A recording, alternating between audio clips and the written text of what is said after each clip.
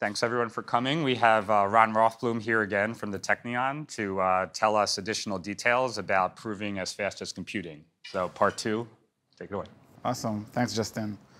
OK, hi. Good morning, everyone. So as far as I can tell, everyone that's here was also in my previous talk. I will try to do like a really brief reminder of what was going on last time and what I plan to cover this time. OK, so the setup, which I guess we all know by now, we're trying to construct succinct arguments, basic notions of completeness and soundness. So correct statements you should be able to prove. False statements you should not be able to prove, other than some small probability. And we're doing this for NP statements, and we want short communication.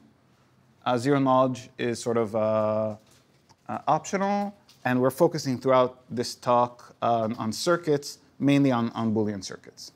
Okay. As was said last time, I'm going to present protocols that are interactive.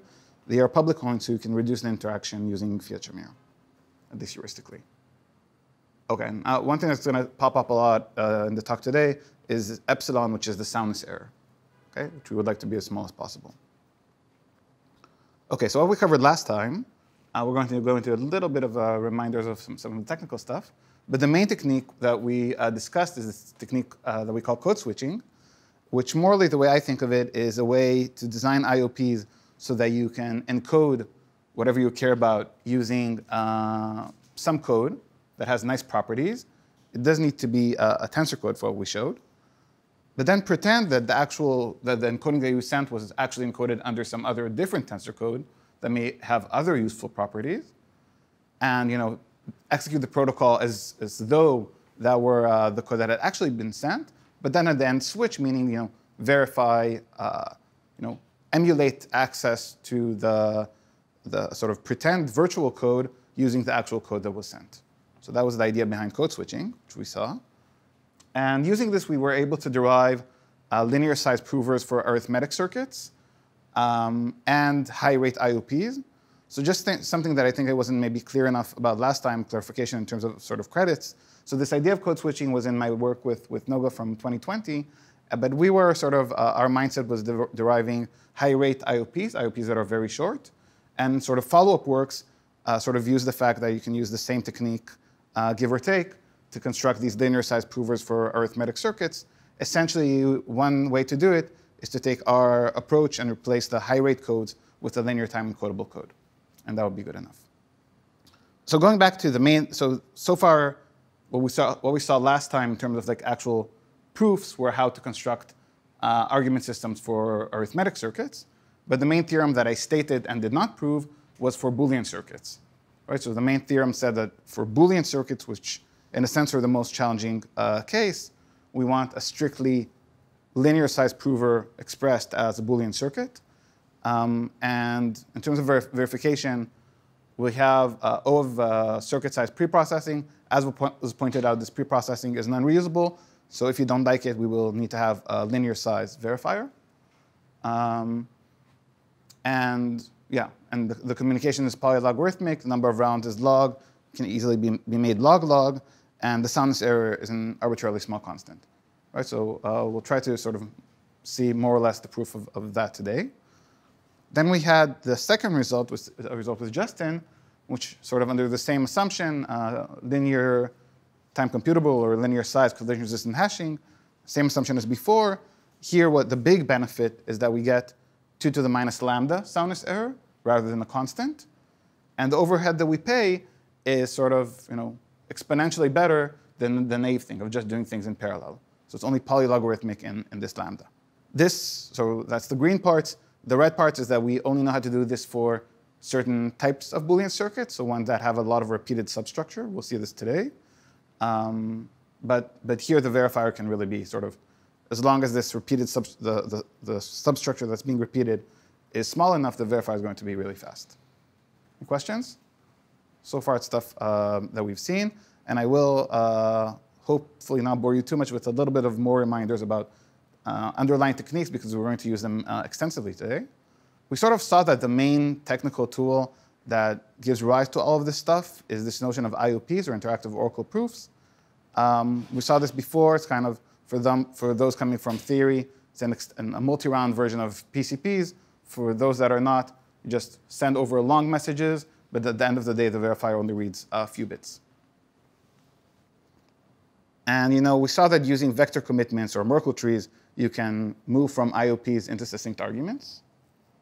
Right, so the easy part is using the right assumptions. The easy part is getting good vector commitments. The hard part is designing good IOPs, so that's what we need to focus on. And we'll get to the side challenge later in the talk.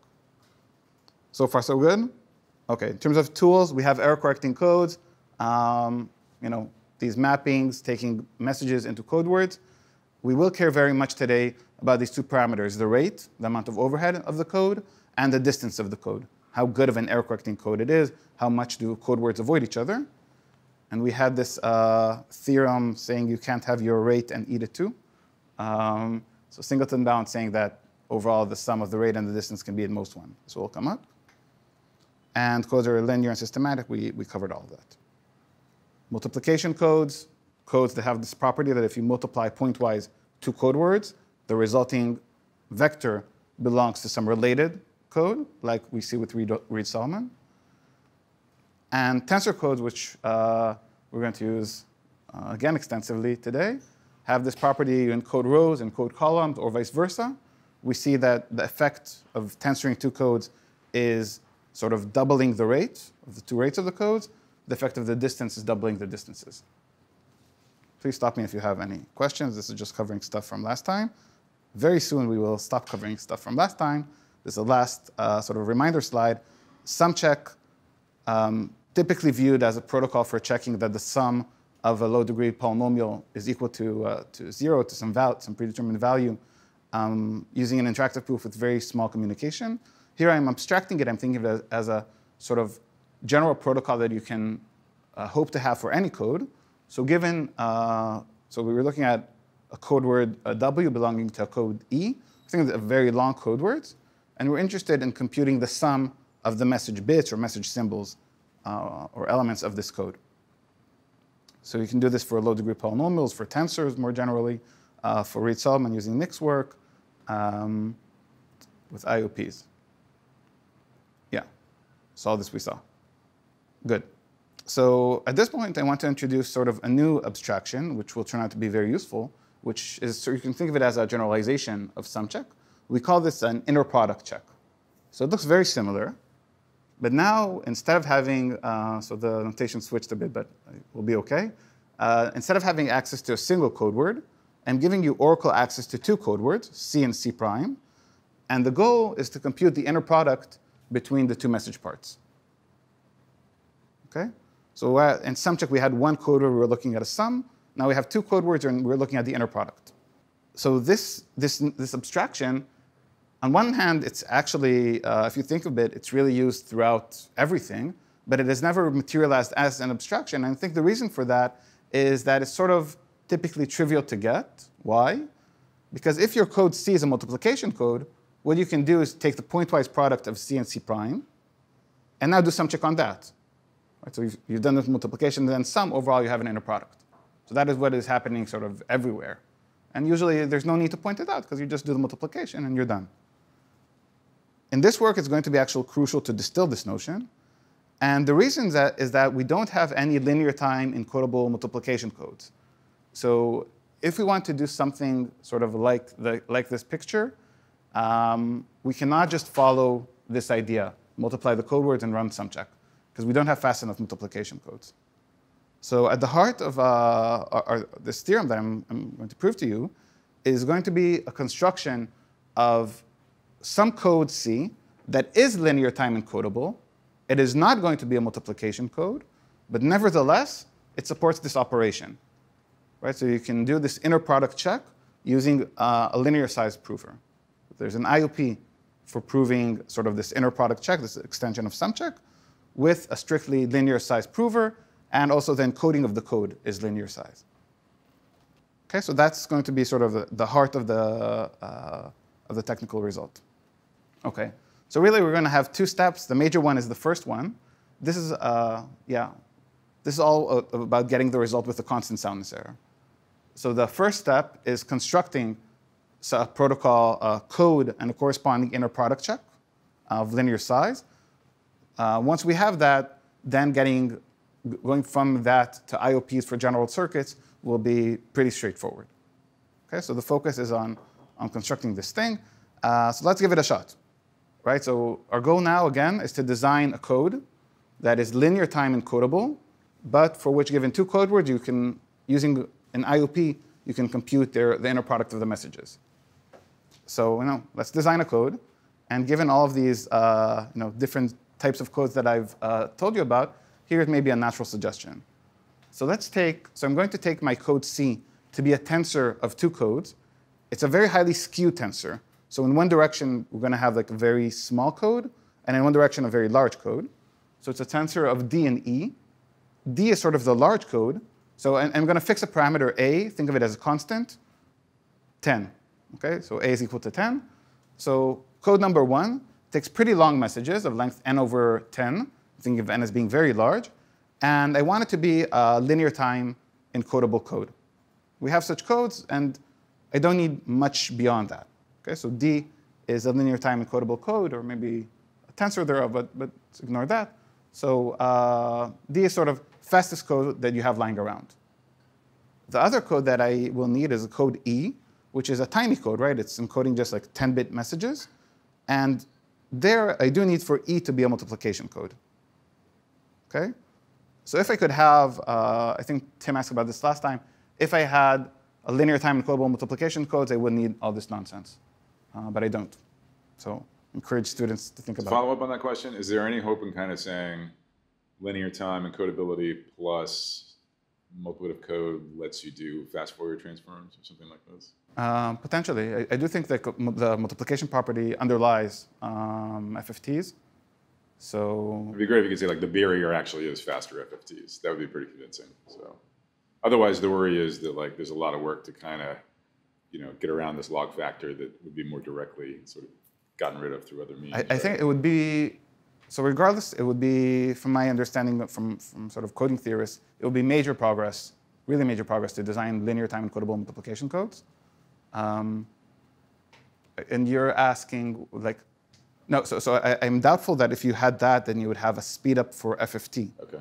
But I think such a code would be a good replacement in a lot of places where you use FFT. And you would have the faster evaluation. Like in TCS applications or actually for signal processing? I don't know enough about signal processing to be confident about it, but it underlies sort of a lot of nice properties of Reed-Solomon as a code follow from it being a multiplication code. So the Berlekamp-Welsh decoding algorithm and stuff like that, the underlying thing that you have, or the use of Reed-Solomon also in MPC, so that is a TCS or CS application, comes from the multiplicative property. So I think it would be very exciting to develop such a thing. Not exclusively only for IOPs, but more generally. But since we don't have such a thing, we'll resort to sort of more elaborate techniques. So again, we have our big code D, which is very fast. We have our code E, which is, it's a small code. We don't care so much about its encoding time because it's working on a constant size object. Right, so D is linear time encodable, E is a multiplication code. And just as a sanity check, let's see what is the overall encoding time when we tensor these guys. So if I want to encode, so the blue part is the message, and I want to generate all of the orange stuff, the encoding. What do? Well, as we said for tensors, say I encode each one of the rows, right? That will take me n over a times some function of a, which I don't care about so much. Overall, that will be linear in n, if I think of a as a constant. And then encoding all of the rows, I have some function of a number of rows. For each one, the encoding is linear in n. Overall, I will have linear in n. Okay, I mean, there's no real reason why not to use a relatively efficient multiplication code like Reed-Solomon here, but I don't really care so far. Questions? So just in terms of the overall encoding time of this new code, it is linear. Okay, so I've shown you a linear time encodable code, but the heart of the matter is showing you this procedure for computing inner products, right? So let's try to do that. So here's the picture we have in mind. We have two code words from this newly designed code, and we're trying to compute the inner product of the blue parts, right? So notation-wise, we're trying to compute sort of this thing, sum of over ij Cij times C prime ij. OK, so let's try to do this. And here's the first attempt. So we know that all of the rows belong to our multiplication code, right? So if you take the first two rows, you multiply them, the result should lie in sort of in the product code. Does that make sense? OK? You multiply the second two rows, it also lies in the product code. We go along and we do all of these. By the way, this can all just be done in the prover's head. So far, nothing has been sent. So I'm doing all of this. And now I want to add up all of the green rows. And now I want to claim a couple of things about the resulting sum. First thing I want to claim is that this resulting sum belongs to the product code of E. You see why this is true? So recall that each one of the green rows belongs to the product code because we just did multiplication. And this product code is linear. So when you add stuff up, the resulting thing also belongs to the product code. OK, so that's one observation. The second thing is that I want to say that if I look at the first, the laser doesn't work. If I look at the first three entries of W and sum them up, I claim that I'm supposed to see something of interest there. OK? What is it? Well, it's exactly the result that I'm looking for. If you look at the inner product between the blue parts of C and C prime versus the three first entries of W, each entry of W was computed essentially as an inner product of the corresponding columns. Now you add them up, overall you get the inner product. OK? Great, so I have the prover compute all of this stuff. Just send W to me, it's a short message. I check that the sum of the first three bits is the original claim that I have about the inner product, and the W is a code word. And now I seem to be in really great shape, because if the prover sends the correct W as defined here, then I'll just see the sum there, and I'm done. So if a prover is trying to fool me, she has to send some other alternate W tilde, which disagrees with W. So we know that W is a code word of E star. We know that W tilde is a code word of E star because we explicitly check that. So if we have two distinct code words, they have to disagree on a lot of locations. That is what the distance guarantees, right? So now a very natural idea would be for the verifier to choose a column at random, and then sort of you just need to check that the value in that column was computed correctly. So run another linear product, another inner product check on this column. Okay, so here's the picture, right? So we're saying that if the prover is trying to cheat, she will send a different W tilde. The red boxes are marking sort of places in which W tilde differs from W. It should be a large fraction. Now our verifier, so the verifier doesn't see which ones are red or blue. She just chooses at random. If we're lucky, she hits one of the red boxes, in which case, if we just run an inner product check that this value over here was computed correctly, meaning that the value there is basically the inner product of the two corresponding rth columns of C and C prime, then we're done. Okay, it seems very natural, seems very reminiscent of sum check and stuff that I showed you. It is, actually. It also doesn't work. And the reason is the following. So the problem is basically we want to recurse. Right, we've shrunk the problem by a constant factor, by an A factor. We're pretty happy. And seems very natural to recurse. But the problem is that the column code is not from the code that I designed. It's from this linear time encodable code, which I don't have much control over. In particular, if I wanted to recurse, I would need this D code, the column code, to be itself a tensor code. And if I wanted to keep recursing, it would have to be a high-dimensional tensor. Okay? So that's a major problem, because if I wanted to overall just keep recursing, what I would have is that there would not really be a code D. What I would have would just be a high-dimensional tensor of a multiplication code, E. And that's a problem, because if we are, we saw before that if our code E has distance delta, we saw that the behavior of distance and rate is that it sort of, you raise it to the power of whatever number of times you tensor it. Right? We saw that if you do it once, it squares and so on.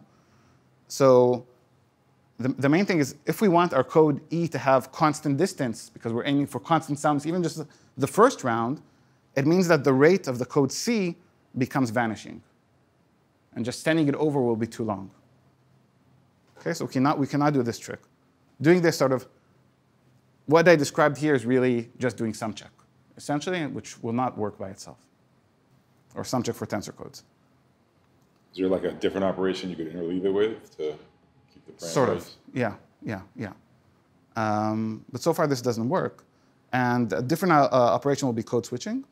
So the idea, exactly, we keep the entire picture that we had as before. We've selected the rth column, but now I'm really, as promised, the rth column is coming from a linear time encodable code, not a code that, not a tensor code that I can keep recursing on.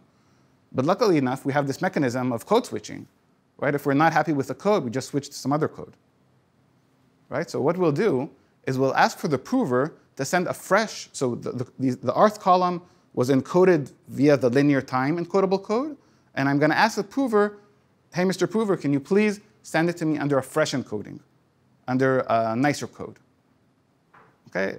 At first glance, it may seem kind of weird because these things were already encoded. If I encode them, if I want to switch to some other code, why didn't I a priori encode them using that code? And the point is that the prover only needs to encode the rth column using this new code, rather than all of the columns. And therefore, she can afford to introduce more redundancy, right? Because we are only encoding a single column, we can use sort of better encoding in terms of distance that has worse rate, because we don't need to encode each and every column. So that's the key idea. One thing to worry about, which maybe because you came to the talk on Tuesday, you're not going to be too worried about, is that the prover could send the wrong encoding, not send the encoding of the same message under a different code. But let's ignore that for now. We'll get back to that later. Okay, so for the moment, whenever I ask the prover to send a fresh encoding of a message, let's believe that it actually does so. Good. So, given this idea, I think the protocol almost is immediate. And here's the bird's eye view. So the point is that, as we recurse, we're shrinking by a factor A. I'm using L to denote the depth of the recursion because I was something else before. So L is the depth of the recursion. In level 0, we're starting off with a message of length n. As we go along, we shrink by a factor of A. And the point is that, after L levels of recursion, we're handling messages of size n over A to the L. And I claim that at this point, we can afford to introduce an overhead in terms of time, an additional like A to the L over 2 overhead. In a second, we'll see why, basically because of how the geometric series works. But let's believe me for a second that you can afford this extra overhead in time. Given this extra overhead in time, you can afford to have like lower rate. And if you believe that using a code that sort of hits the singleton bound, you'll have like rate A to the minus L over 2, and you'll get distance 1 minus that. Okay, so this will be our distance in the code in the nth level of the iteration. Why is this good? Now you just do some back of the envelope calculation. If I'm summing the work that the prover is investing overall throughout all of the rounds, then you have this sort of expression, which luckily enough, because of how sum of a geometric series works, is strictly linear. Okay, that's on the one side. On the other side, in terms of soundness, now instead of having, we don't have like a constant soundness error in each level of the recursion. The soundness error in each level keeps going down and down, right? It's like in every round, it's A to the minus L over 2, and if we choose our A to be large enough, that will be sufficient. It will be a constant, basically a constant determined by A. So I have this slide with the worm's eye view. I think the bird's eye view is better. So let me skip it. Let me mention one important thing is that I wanted to always, this should be A to the minus L over 2. I wanted the distance of my code to be 1 minus A to the minus L over 2. But I mean, in the beginning, I was talking about using sort of a binary error correcting code because I'm looking at Boolean circuits. I want the binary code to be compatible with that and not to have like overhead coming in from just using a larger alphabet. But binary codes can have at most distance 1/2. And here I want sort of distances approaching 1.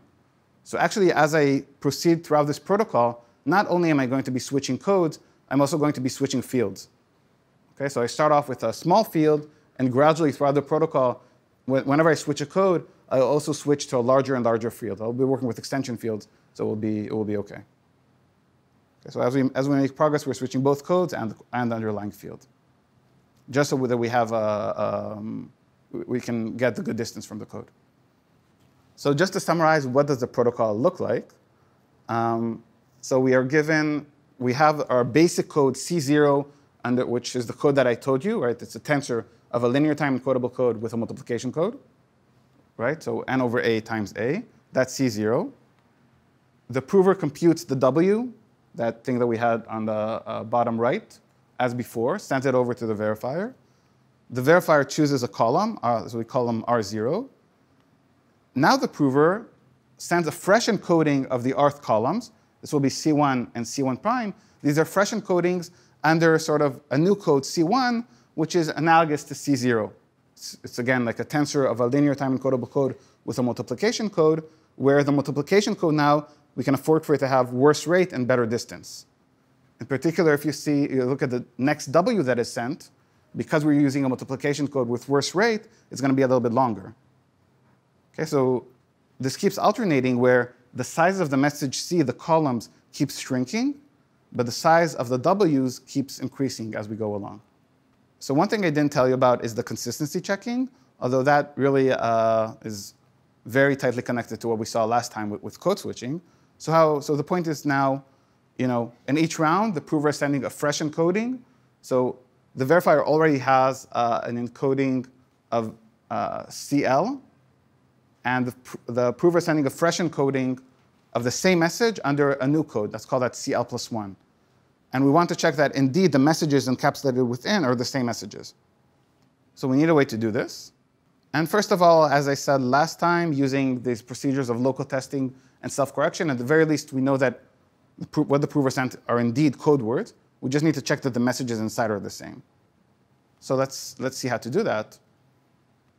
So this is sort of a lemma. Let's imagine that we have sort of a general lemma. It says if we have two tensor codes, C and D, where the message sizes are the same, K, the block length, the size of code words, can be different, so n and n prime, but both are tensor codes, then I claim that there is an efficient procedure for checking membership in this language, namely that given two code words, the message inside is exactly the same.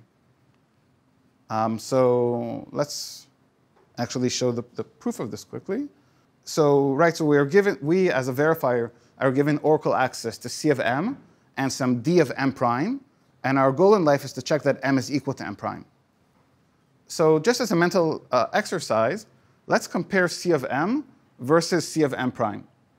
Okay, what we have is an encoding under D of m prime, but let's think of C of m prime. What do we know? Well, if it happens to be that m is equal to m prime, then certainly C of m and C of m prime are equal. But if m is different from m prime, then C of m and C of m prime, not only are they not equal, they're not equal in a lot of places, because they are both code words of C. So now if you imagine choosing a random coordinate I of this code, then if m is equal to m prime, of course, C of m and C of m prime will agree on this coordinate.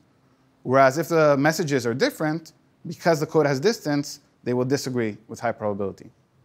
Right, so the verifier so this is all nice as a mental experiment, but the verifier doesn't actually have C prime of C of m prime.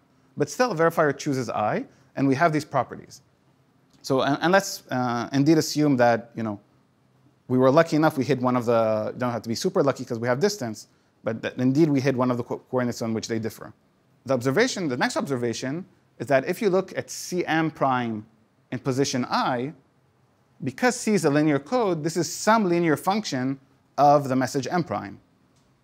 Right? We don't have direct access to this because we only have access to D of m prime. So the situation that we're at is that we have oracle access to D of m prime, and we want to check some linear function of m prime. And we've seen a way to do this, right?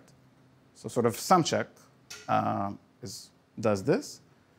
We again run into this annoying issue that we had last time, that we have coefficients because this is a specific linear function. It's not just a sum.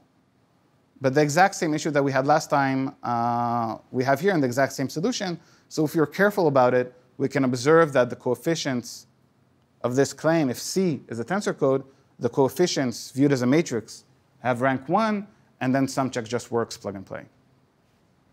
Okay, so that's how we check consistency throughout all of this, the prover sending over these fresh encodings. Questions? Yeah. So what is the tensor structure of D? Like, does D need to be a high-dimensional tensor? No. So D was the linear time encodable code. It can be a square tensor of your favorite linear time encodable code. I see, but I'm doing sum check over it. It's enough to do so think of like a sum check over a square thing. So you just need like a quadratic saving. I see. Okay. Quadratic saving is enough for you. Good. So we've seen the key part, which is the linear time inner product check. Using this, how do we get IOP for circuits? Basically following the same template that we saw last time, which is quite standard. So we have a circuit. We're trying to construct an IOP for this circuit. Let's assume the circuit just contains NAND gates. We denote the wire values by W, viewed here as a function. I use K as the number of wires just because that was the size of messages in my code. And we have these sort of, I think of it as permutations saying for each gate what are its left and right inputs. Same thing that we had exactly like we had last time, but the things that we need to check now are sort of this NAND check, that W in position I is equal to the NAND of WLI and WRI. To check that indeed WL and WR were computed correctly. So this is sort of function composition, the circle there. And that the input and output is consistent. Okay? So that's exactly the same picture that we had last time in terms of like how our IOP is designed. Let me but my point is sort of just showing or reminding why really the key point is an inner product check. So let's look, for example, on this test, this sort of permutation test. How did it work? Well, we wanted to check that this happens for all indices I. What we said is you can choose a random or pseudorandom vector R. The test that it happens for every I reduces to this kind of inner product. And now you rearrange or relabel, and both sides that you have are basically an inner product. So you just run our fast linear time inner product check, and you can do this. And the same thing you can do for the NAND test, even more direct. Good. So what do we have so far? We basically proved the first theorem that I showed you, that for every Boolean circuit, we have an argument system with constant prover overhead, for Boolean circuits with constant prover overhead and constant soundness error. That was the first result. Maybe before moving to the second result, just a quick digest, which also relates to one of your questions from last time. So in all of the previous works that were using code switching, there was sort of one sharp code switch. Right? We encoded under a fast code. We pretended that we had encoded under some different code, and at the end we switched. Here we're doing sort of a much more gradual process.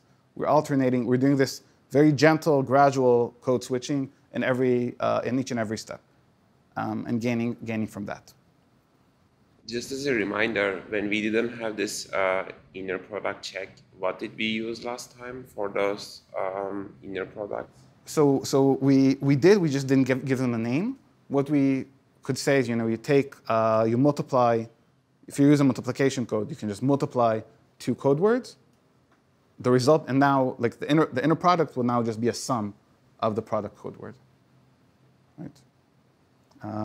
So it just didn't have a name, but it was there. Okay. So let's talk about how do we get 2 to the minus lambda soundness error. We are going to pay for that. The payment will be polylog lambda overhead for the prover, which is very modest, right? Just to remind ourselves, again, lambda is what, 128? We're not saying multiply by 128. We're saying multiply by a log of that. So it is a very mild overhead. OK, so we want to get IOPs. The first task is, that I'll show you is how do we get a linear time inner product check with 2 to the minus lambda soundness error, where I allow myself this polylog lambda overhead. Okay, so same thing that we did before with constant prover overhead and constant soundness.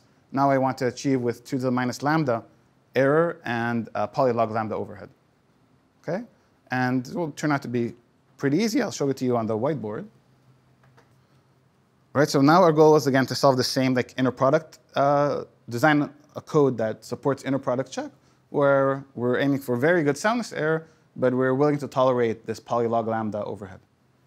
So here's the idea. The code will be, yet again, a tensor code.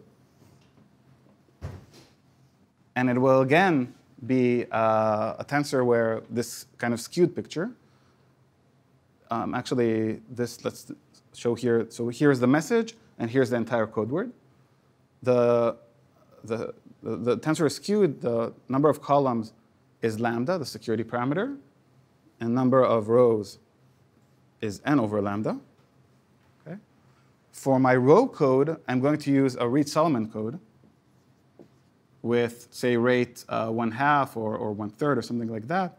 So this is like, overall, this is maybe like O of lambda. Okay. For my column code, I'm going to use the code that we just used, that we just constructed. Okay, so it's some code that supports linear time inner product checks with constant soundness error. That itself came from a tensor, but I want to forget about that. So it's some code that supports efficient inner product checks. Okay. So this is the code that I'm using to get this new result. I want to show an inner product check, so I actually have two code words.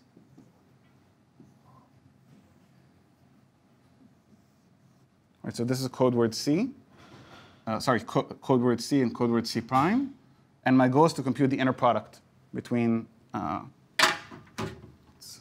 think it was blue before. Let's try to be consistent.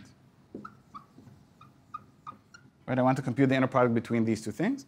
I'm going to follow the sort of same moral strategy as before. Think of taking each row here of both of these is a multiplication code. I'm going to do the pointwise multiplication. This is just in the prover's head.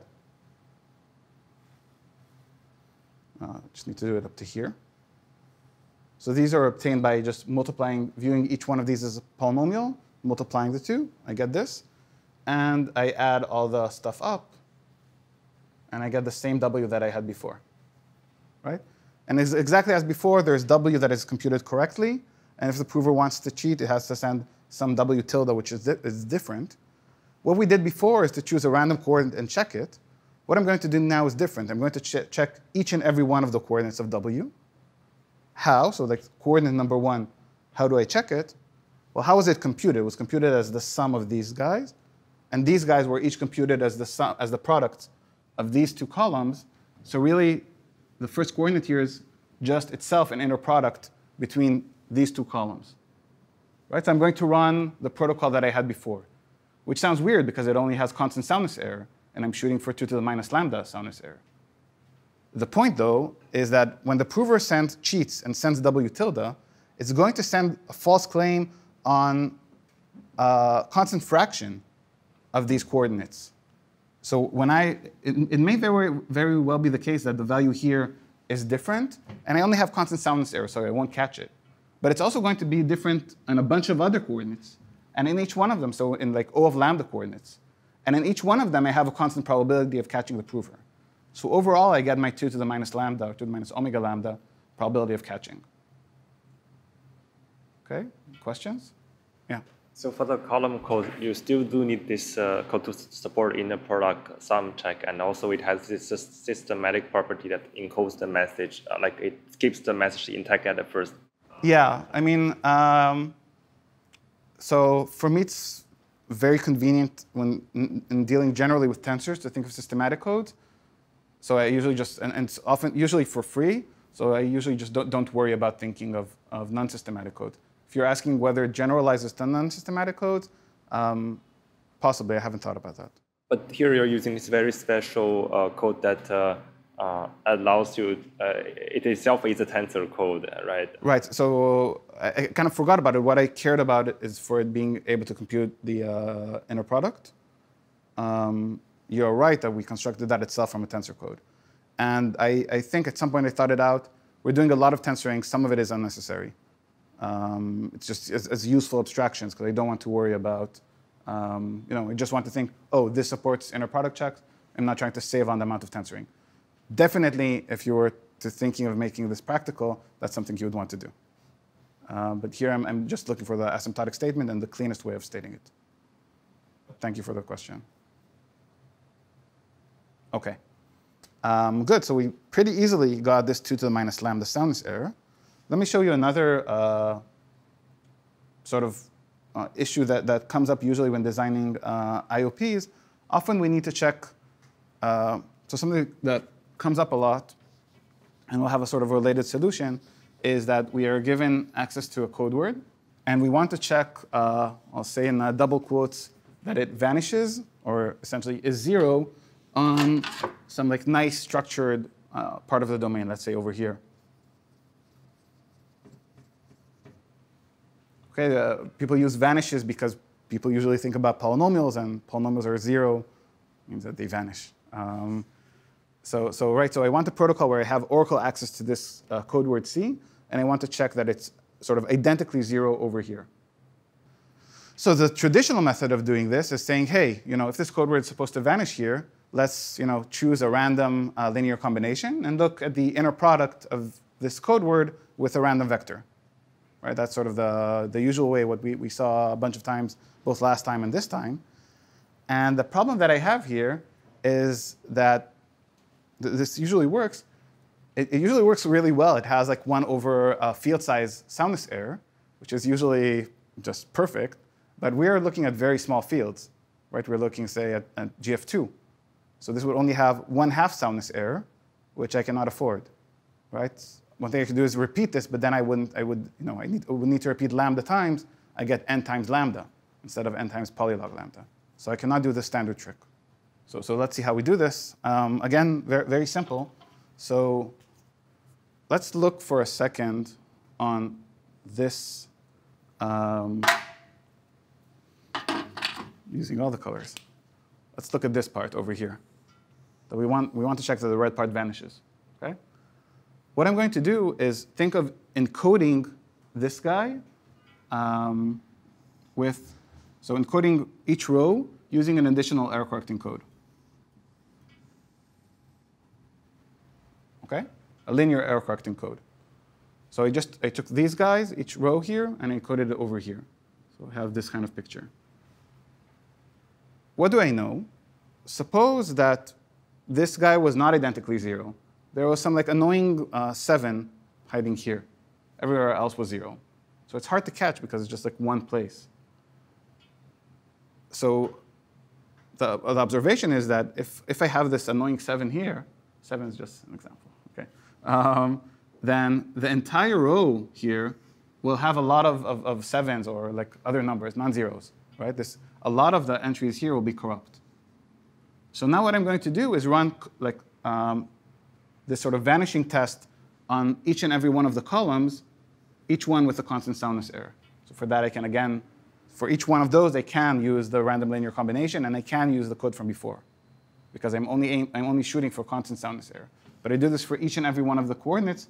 So as before, because a constant fraction of them, so O of lambda, are corrupt, with 2 to the minus omega lambda, I'm going to catch it.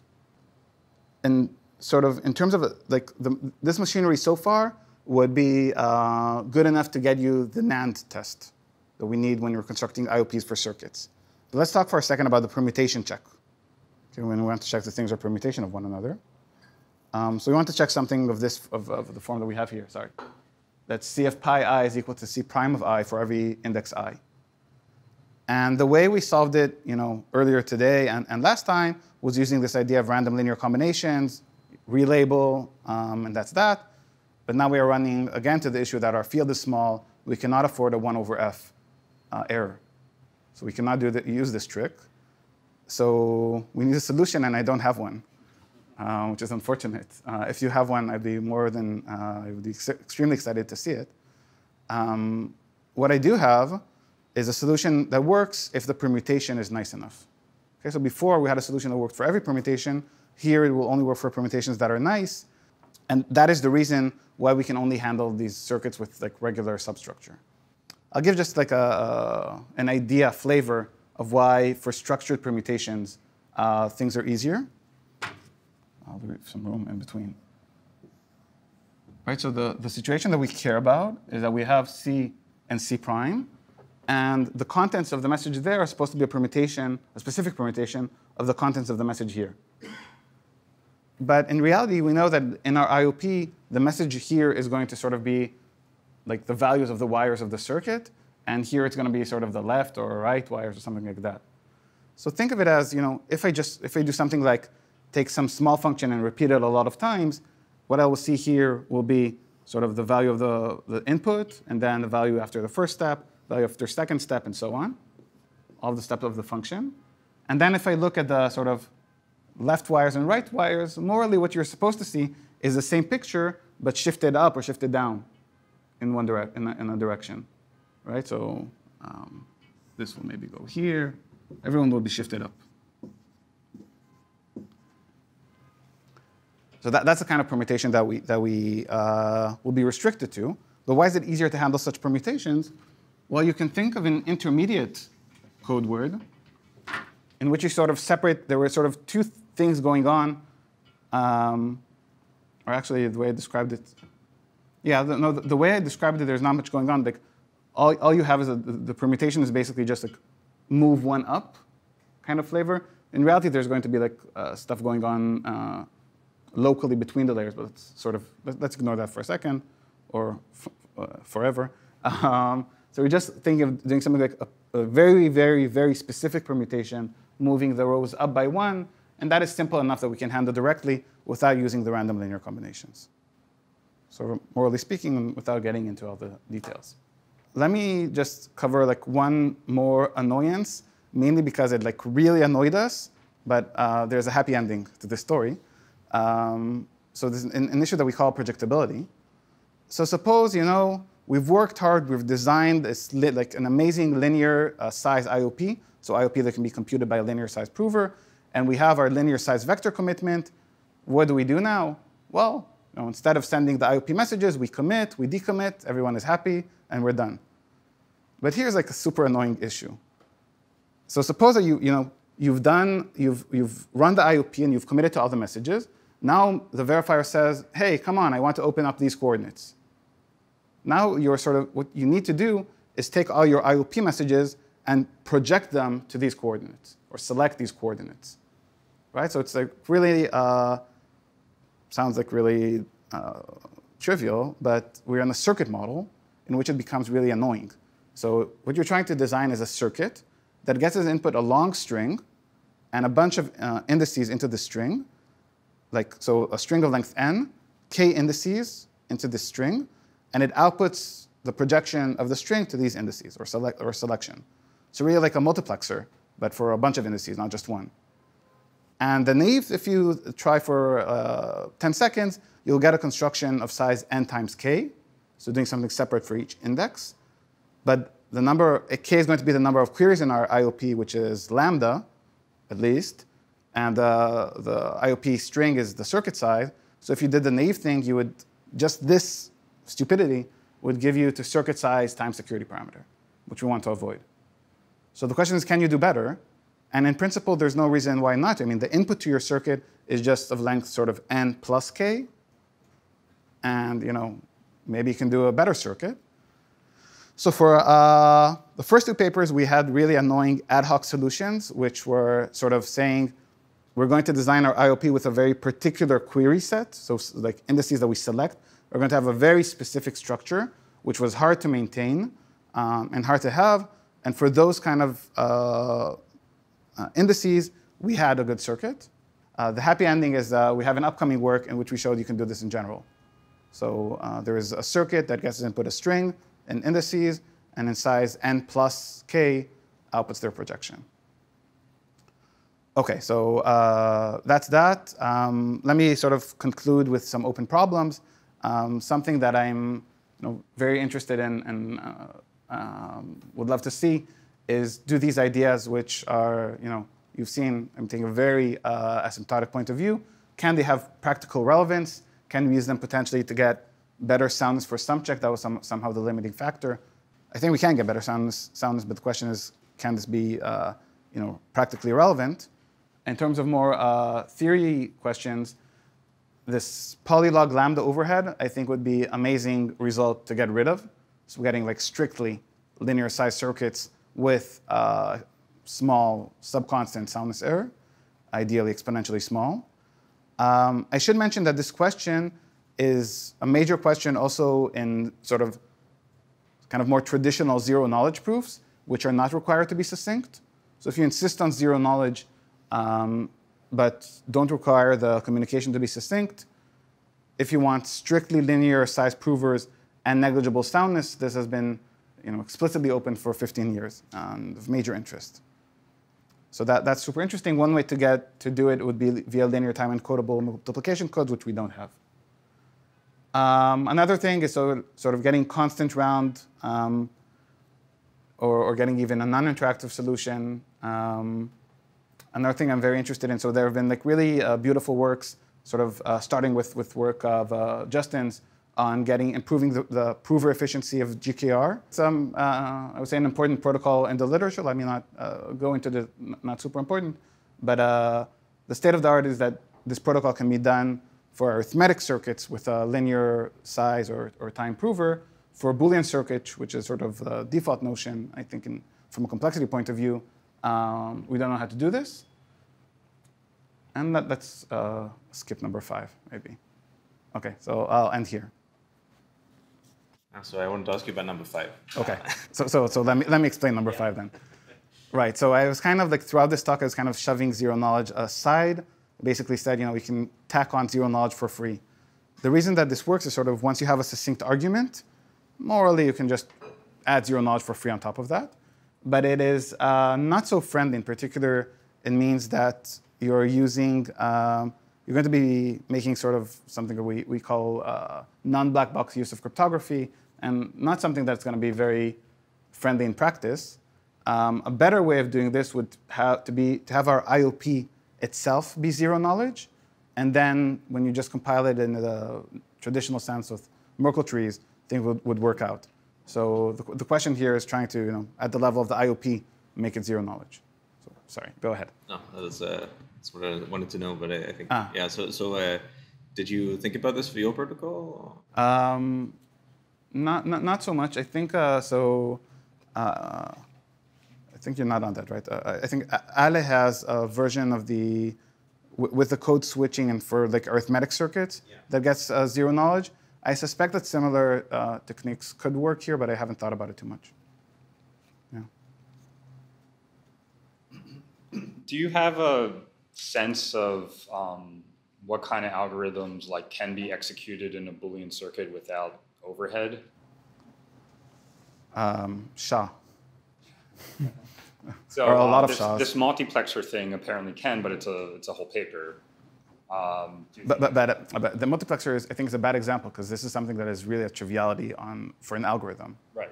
Right. So something that's really trivial in an algorithm, just like output, Well, so I'm actually thinking of Pippinger's algorithm, which sort of has to put things in the buckets. And I guess we don't know that you could do something like that in a circuit without overhead, but I'm wondering if there's some kind of intuition or rule of thumb for where the line is. So not surprisingly, random access is a problem. Yeah. Is that like a rule of thumb? I think maybe, yeah. I think it's a great question. I don't have a great answer, unfortunately. So random access is definitely a problem. Yeah. Maybe it's the primary problem. Right. I'm trying to think if things like, random access is a problem, but we are, in some sense, this multiplexer thing is addressing this. So we can do something. It is still, obviously, in a RAM, you just need k trivial RAM operations to retrieve k indices. You were saying you need O of n, which took us a lot of work and sweat and so on. So I'm not sure if it would be plug and play into some other RAM algorithm. Yeah, very interesting. Does this projection thing have other applications in circuit simulation of RAM algorithms, things like that? It seems like a pretty fundamental question. I agree. The reviewers did not. So, yeah, I don't know something explicit. It feels to me very fundamental and basic and something that should have been, pointed out in the 70s, but we didn't. Apparently, it was not. In terms of applications, like in general to doing RAMs, I don't know. We do have an application of this for doing batch peer, which is like some other crypto thing, but yeah. Thank you.